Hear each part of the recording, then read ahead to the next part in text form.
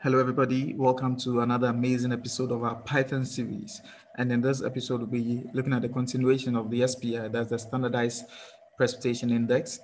And in this video, we are going to look at it being applied on a multidimensional data set in the NetCDF format.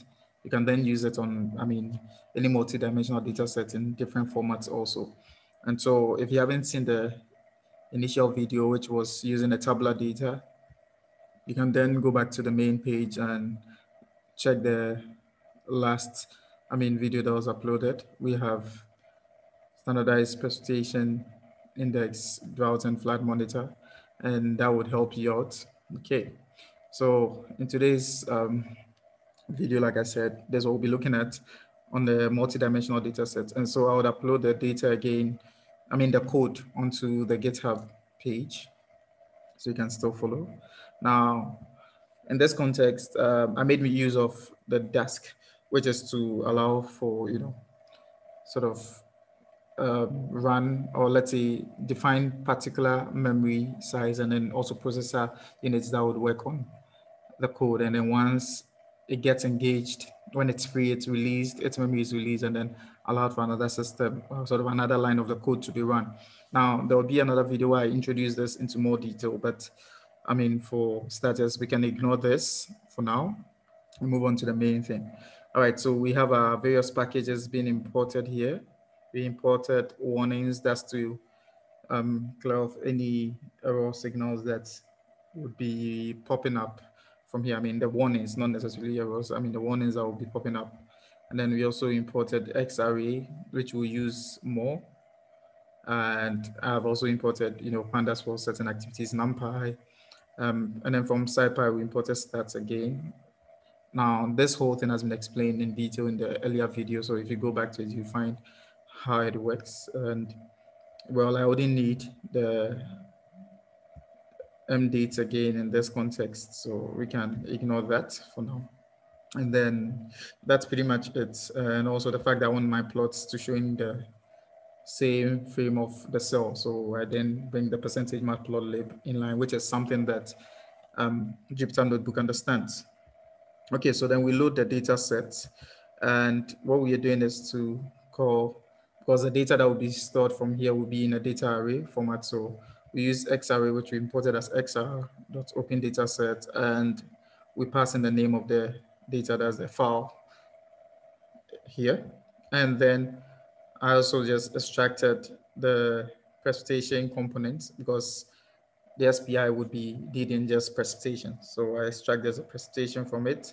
And then because the data was quite huge and it was taking quite a long time to work, it's a global data, and then from 1901 to 2018.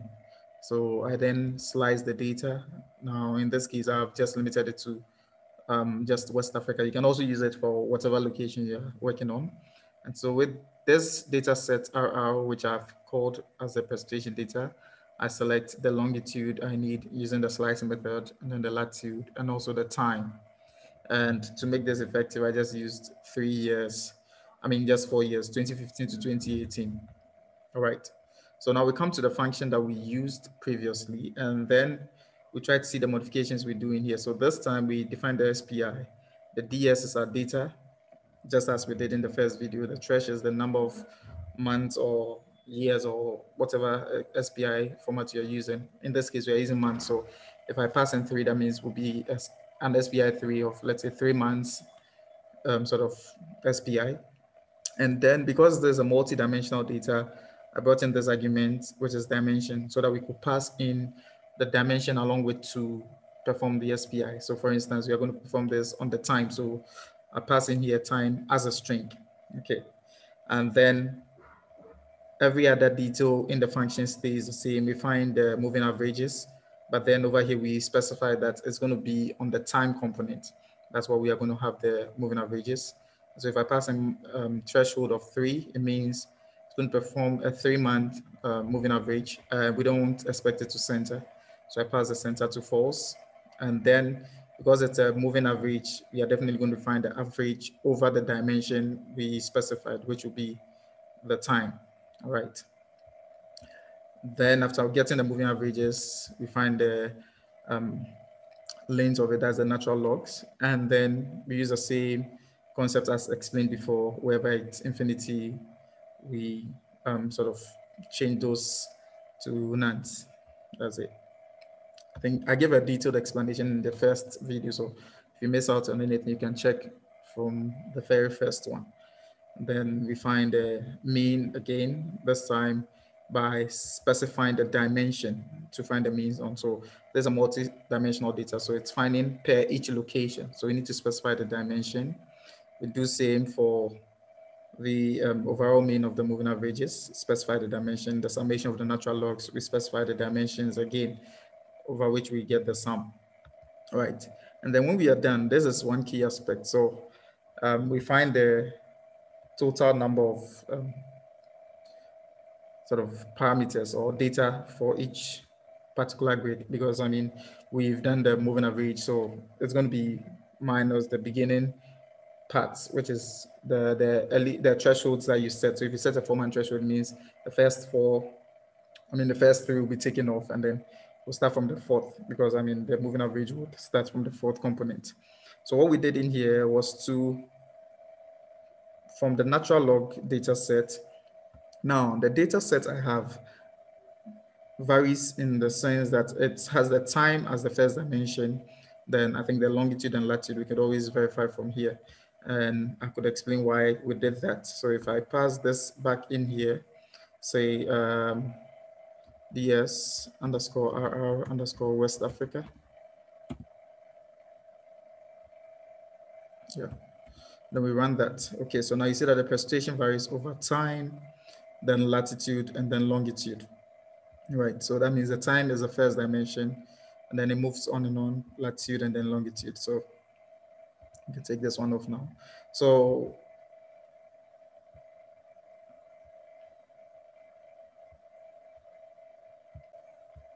all right, so what we did in here was we're trying to get the count over the time dimension, but then we need to omit the nonce.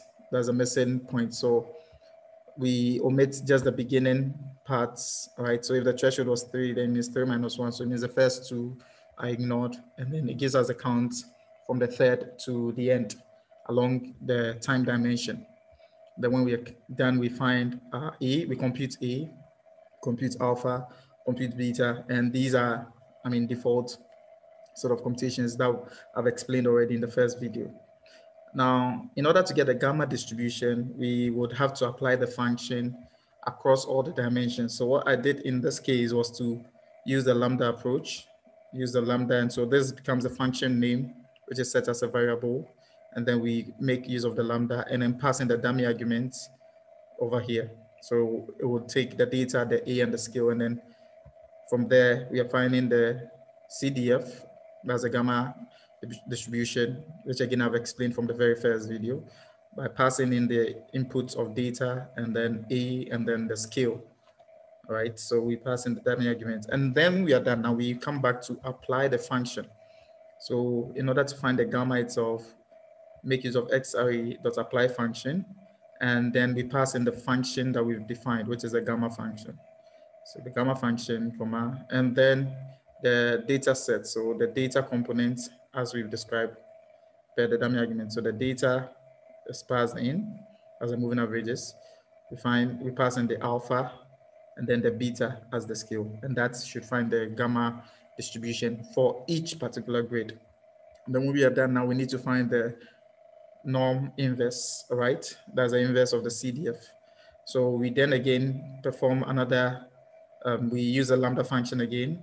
And so we pass in just an argument of data, and then what it's supposed to do is to find the inverse. So we use the st.norm.ppf, which I've explained again as the inverse of the CDF in the earlier video. And we pass in here the data. Now look is set to 0, I mean, as the mean, because we're trying to normalize the whole distribution. And then the scale in this case will be the standard deviation. So, I mean, an average of 0, standard deviation, acceptable range of say 1, and then, yeah, that's it. And so when we are done, we now pass in the norm inverse over the entire data. And so now we are finding the normalized SPI. So we use Xarray dot apply ufunc again, and then pass in the function name, which is a norm_inf, and then the data, because this dummy argument will need data. And so the data in this case will be the gamma results that were attained from here, the gamma distribution that were attained.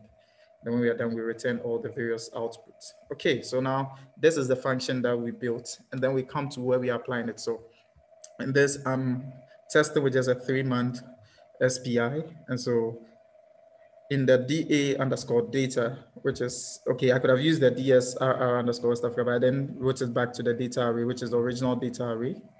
Okay, so I go back to the DA underscore data, and then I define a new variable, which is SPI3.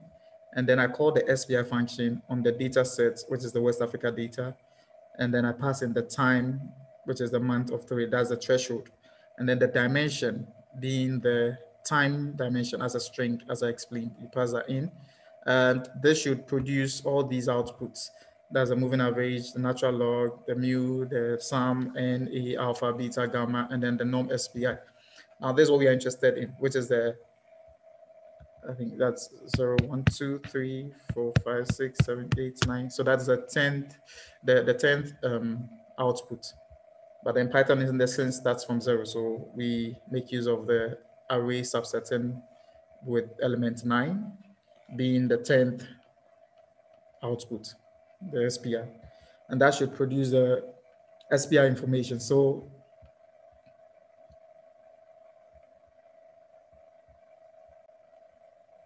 after performing this, now we go back to check our DA data, and we notice that a new variable has been added, which is the SPI3 containing particular elements.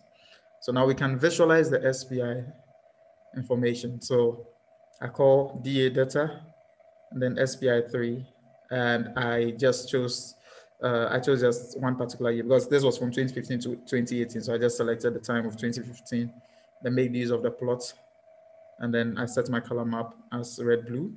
And then because this 2015 has like 12 whole months, I'm using a facet plot. So what I can do is to just tell it to create the columns on the dimension of time.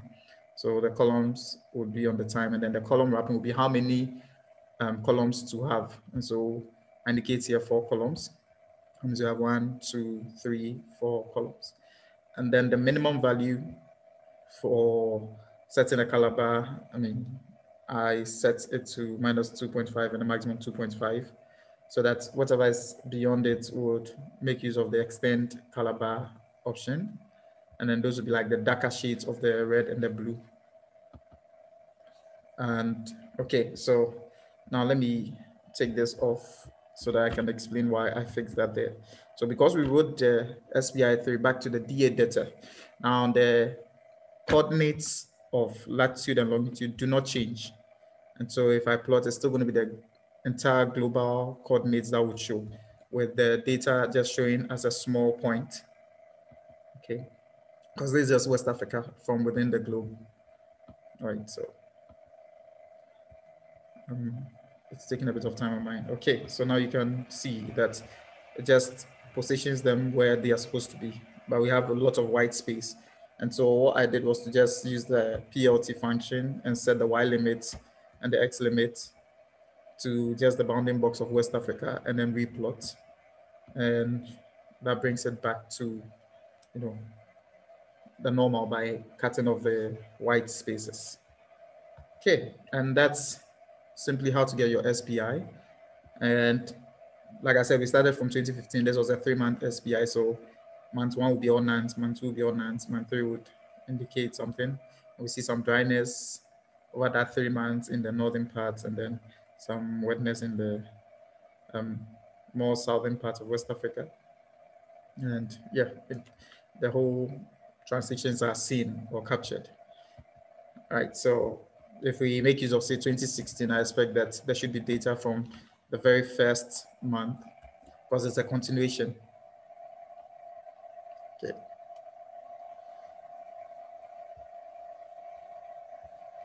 Okay, so that's what we have showing.